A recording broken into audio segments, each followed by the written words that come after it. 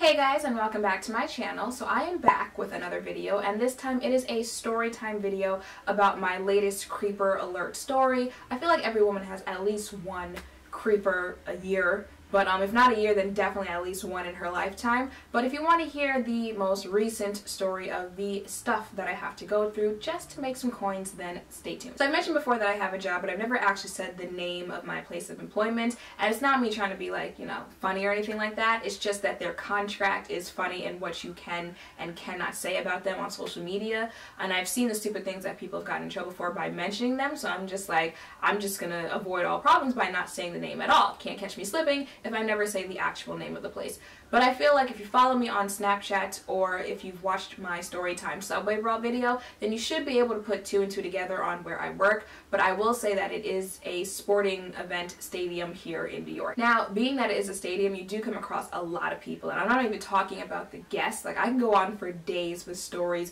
that have happened with me with guests and drunk men by like the 7th inning. That's another hint as to where I work.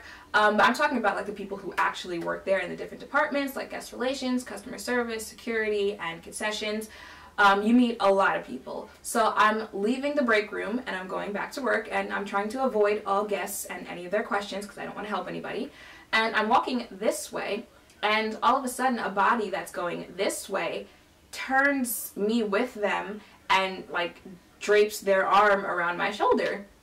And I look up, and it's this tall dude, and he's smiling at me, and I'm looking at him like, but you know, because I said like there are a lot of people who work there, there have been moments in the past where like I've met someone and I don't remember that I've met them, and I don't want to be that. You ever go through that where you meet someone and like somewhere in your head you're like, I remember meeting you, but you don't want to be that asshole who says like, I don't remember meeting you, so you just kind of keep talking and hoping that you'll remember who they are.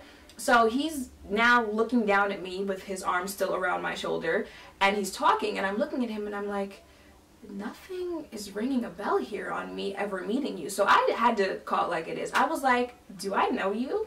And he goes, no. So I was like, do you just go around doing this to everyone in the stadium? And he was like, well, yeah, I mean, I'm a good looking guy, I can put a sentence together, I feel like, who wouldn't want to talk to me? What? I was just so taken aback at how bold this dude was that I lost complete track of this conversation, and I actually ended up giving him my real phone number. Like, I walked away after he finally let go of me, and I was just like, wait a minute, no. You did not give him your real phone number. Like, when I say I had that down together on that fake number, when me saying I'm not interested isn't enough, because sadly nowadays saying I'm not interested is not enough to get certain guys to leave you alone. It can get you cursed out, killed, or worse. So I usually had that down pat, but I've never been in a situation where a dude was that bold, like you're just gonna grab me out of nowhere and start talking to me, that I was just, I guess, frazzled, and I ended up saying like my real phone number. But he did say that he does this to anyone that he wants to talk to in the stadium, so I was like, maybe he won't actually call me. So I go home that night and I get a text message, and it was like, hey, when I say that is one of my biggest pet peeves, when someone that I just meet, like even if it's like a friend, it's not even a dude that I'm interested in that I actually gave my real phone number to, and they text and they're just like, hey. I'm like, especially when they don't text you the same day that you give your phone number, how am I supposed to know who this is? Hey. So I don't answer, because that's one of my pet peeves. So I got a text message and it was like, hey, but it was the same night, so I was assuming like, damn, he actually did text me. But like I said, I didn't answer because I didn't know who it was. So the next day, the time is somewhere in the afternoonish, and I get a phone call from the number that had texted me the night before, and I didn't answer. And this is another pet peeve of mine. I hate when people don't leave voicemails when they call. Like, obviously what you had to say wasn't that important enough to, one, not let me know who it was, and two, not let me know why you were calling. So I didn't call back. I mean, I didn't bother answering, so I wasn't going to call back anyway. But anywho, so the next time I'm in the stadium, and mind you, this was the hottest day of the entire season. I think the temperature was somewhere around like 109 degrees. People were dropping like flies from how hot it was, and I'm black and it was hot. I'm Caribbean, but I still can't deal with heat, so I was irritated. And I'm standing there, and there's this guest who's like yelling at me because her son wanted frozen lemonade and we only had liquid lemonade. Those are the things that I deal with. And he just comes up and he starts talking, and I was, so you don't see the guest standing here? You don't see me working? No, no? Oh, okay.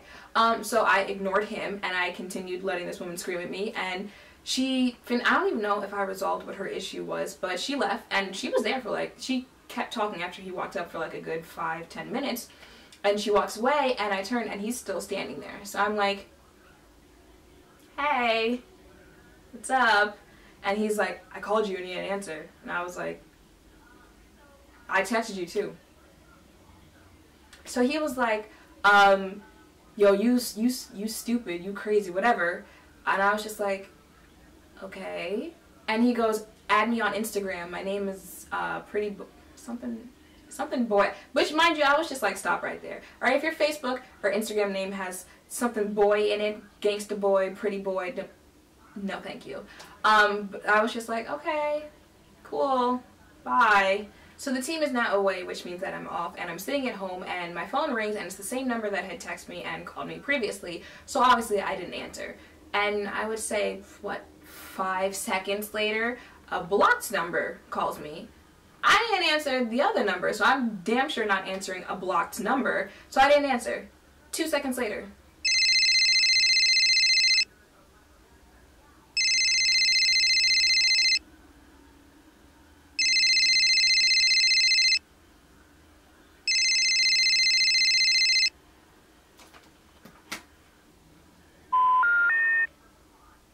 So, 5 blocked number calls later, my phone finally stops ringing. Now, obviously, I have no proof because it was a blocked number that it was him, but I can guarantee you no one has ever called my phone repeatedly in a row 5 times when I didn't answer the first time. And his number was the number that had called me right before the block number started. So now I'm just like, this dude is crazy. And I'm talking to my coworker now back at work, and I've told him, it's a guy, everything that has happened with this guy, like from me meeting him, to the calls, to the texts, to the blocked numbers, to coming up to me at work, and he's like, give me your phone. So I give him my phone, and he adds the number to my contacts. I was like, oh, wait a minute, pineapples, what are you doing? And he was like, just watch. So he adds the number in my contacts as stalker, and then goes into my settings and blocks the number. There's a point for me mentioning this in the story. So now I'm just like, alright, I gotta be like a ninja throughout this stadium. If I see him, I am running in the opposite direction. So one day I'm walking through the stadium and I see a security guard that I'm cool with. Now this security guard likes to make fun of me and my resting bitch face because he says that I never smile. So whenever I see him, I just build up the corniest smile I can give him. And he laughs and I wave and go about my business.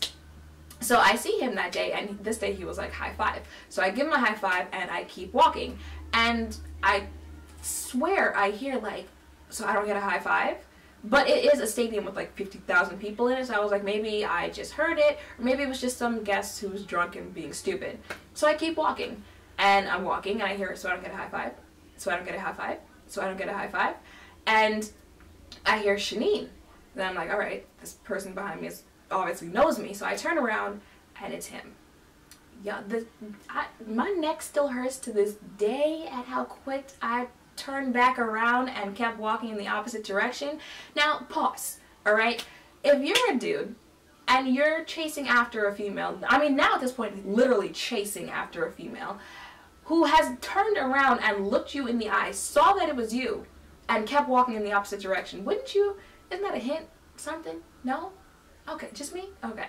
Now, I'm not gonna lie, this is where the attitude kicks in because I'm just, at this point, I'm so over it with this guy. I'm like, I shouldn't have to deal with this just because a guy can't comprehend that I'm not interested. And he's like, Shanine, and I turn around and I'm like, what? And he goes, so I don't get a high five? And I was like, no! And I turn around and I keep walking the opposite direction. So I hear, let me talk to you, as I keep walking, and I keep walking, and then someone grabs my arm and turns me around. If you haven't watched my girl fight story, I made it very clear, don't touch me. If I don't know you, don't touch me. If I don't like you, don't touch me. Just don't don't do it to yourself. So he goes, what's your problem? And now I'm heated, and I said nothing else but let go of me right now. And he does, and I walk away, and I see another security guard that I'm cool with, and I come up to him to talk to him, and he can see that I'm heated, so he's like, what's wrong? So I'm telling him, like, the whole story, everything that happened, especially him just grabbing me in the middle of the stadium.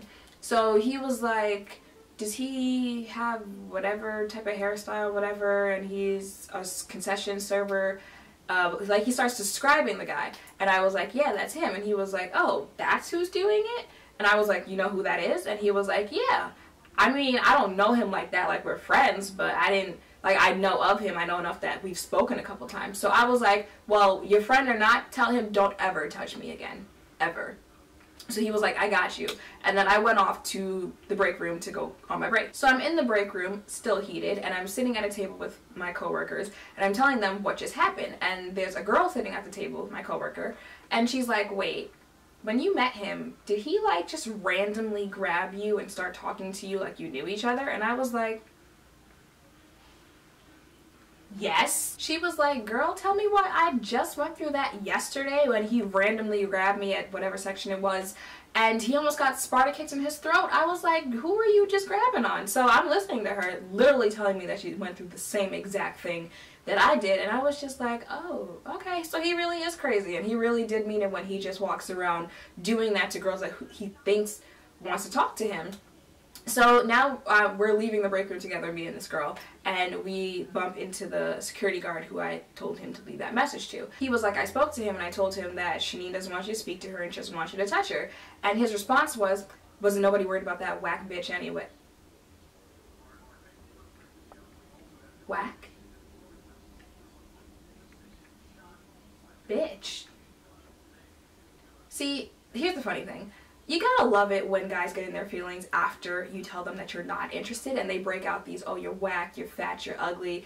And what always makes me laugh is, if I'm whack now, I was whack when you approached me, right? If I'm ugly now, I was ugly when you approached me. If I'm fat now, I was fat when you approached me. So that leaves two things here. One, either your self-esteem is that low that you would still pursue and literally chase down a female who you felt was below your standards and whack, or two, your ego is hurt because I don't want you, so now you feel you have to say something to put me down to make yourself feel better, which is some bitch-assness to me. So which one is it? It can only be one. But that's fine. I'll be whack and I'll continue on about my business, which is what I was doing when you approached me in the first place. So are we finished here or are we done? Now, you would think story over, right? I mean, he obviously wouldn't want anything further to do with a whack bitch, and I went on about my business. No, story is not over. I would say at least a month later, I'm on my phone, and this is when I had like just started using Snapchat.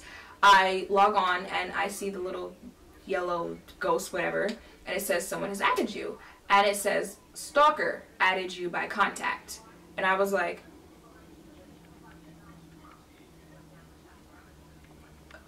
like, confused doesn't even begin to describe what I was feeling at that moment, because I was like, one, how is that possible if I blocked his number, and two, why would you want to watch my snaps if I'm whack and you're not interested? But like, I had to get answers on this, so I asked like my friends who had Snapchat longer than I had, and they were like, yeah, it doesn't matter if you blocked the number, as long as that person has your number saved in their phone, they can add you through like Instagram, Snapchat, whatever, through their contacts. And I was just left like,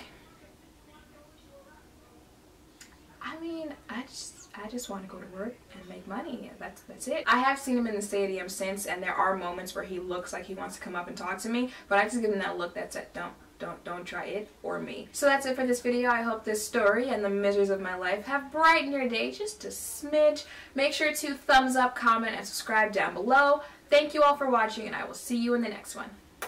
Bye! Baby.